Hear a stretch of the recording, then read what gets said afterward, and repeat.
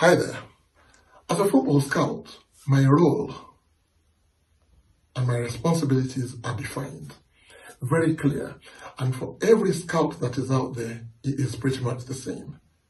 The principle, the objective is the same. My duty is to recommend to my head coach, to my management, on issues relating to players. Mine is to watch players.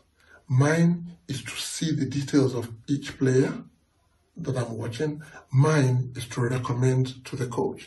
In some cases, in club sides, the scout goes out to see how he can recommend that this player should be signed up or should be let go.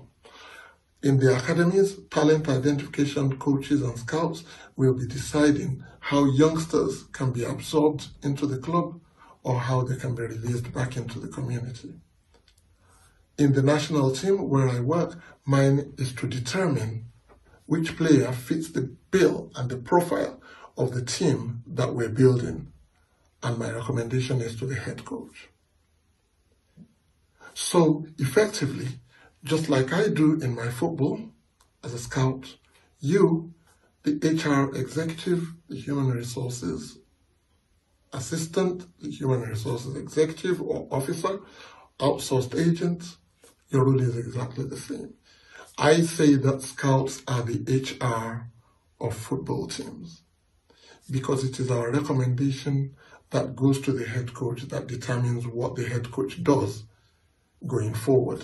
Just like you. If you're in human resources, role is exactly the same. You make your recommendation on who you want to hire and recommend to management and they go ahead and hire him. Simple. And therefore, here is what it is. We rely on information. You rely on information. You take CVs and resumes and you look through them to make your recommendation. The football scout makes use of football science, his ability, his knowledge of the player that he's scouting, the players around him, the socio-economic circumstances surrounding this player, and makes his recommendation to the coach. Remember, the results of every team hinges on the coach, but the coach will only depend on information given to him by the scout on which players are best to use in order for him to put the team together. The scout finds out the strengths and weaknesses of each player and shares them with the coach. Same with you. If you're in charge of hiring, you would look at all candidates. You look at the resume, you do the interview, and you go ahead and recommend. I'll give you an example. A lot of people say that I've got a job made in heaven, that it's a dream job and everybody wants it because I travel around the world watching football games. And this is very true. I enjoy the job I do. I wouldn't have it any differently, even if I was paid to. However, there's a lot more to it than that. I actually do a lot of work from home, from my desk, watching all details that I would not see on the field, watching all details that I would not see even on television. Give you an example here, very quick one. I'm scouting this player, and he's playing a football game. And in the game, he hasn't got the ball, the other team has got the ball. And here's the science of it. When the other team has the ball, you're wondering, because the TV cameras are always going to show this area where the other team has the ball, what they're doing. You see the rest of the team up in the mix, trying to stop them from penetrating. So they're here and everybody's there. And then all of a sudden, you're wondering, this is the player I'm scouting and I want to know what he's doing.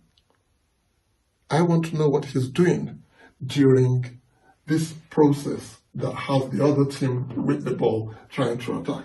Is it sitting here waiting and saying, well, this is my position, I don't need to actually go up here because it's nothing to do with me, so I'm just going to wait here until the ball comes here? Or is he going to actually go and have a chat with his goalkeeper, like talk about the weather because what's happening up there doesn't have anything to do with me? I hope not. Or is he going to be proactive and know what he has to do to block things?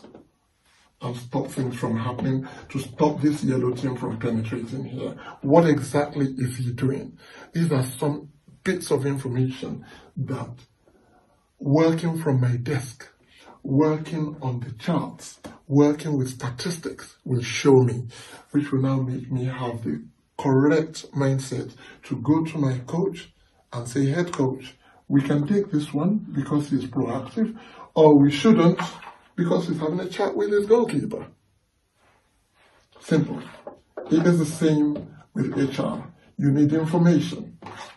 Yeah, we need information in order for us to be able to make the right decision and make the right recommendation. We need information. And that information you can only get if you're meticulous, if you're reserved, if you're meticulous, if you're actually proactive, and if you know what you actually are on about. For information, knowledge is key. There is no negotiation for it. No negotiation. And that is why I'm calling on you today to follow the KTA formula. Knowledge is key. You see, the K in the KTA is key. Knowledge. Know all your players. Know everything about your candidate so that you will be able to make the decision to go to management and say, this is the right guy. But you need to do a lot more research. You can do, it's remote hiring these days. That's what we're doing. I've made selections for the national team. I'm making selections for my national team very soon, and I've not been able to go and watch any games anywhere because that's just the way it is, unfortunately. But I'm still doing it remotely. I'm watching this guy, for example, and trying to see what he's going to bring into my team. And I think that's what you should do as well. Adapt it.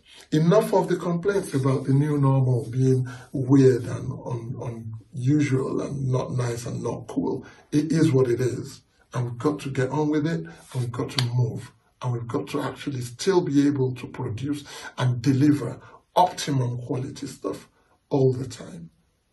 It remains for me to thank you for watching me.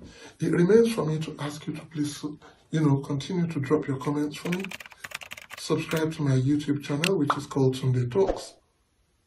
And until I see you again, keep soaring. Remember, information and knowledge is key. It's priceless. And let's embrace it so we can win together. Thank you.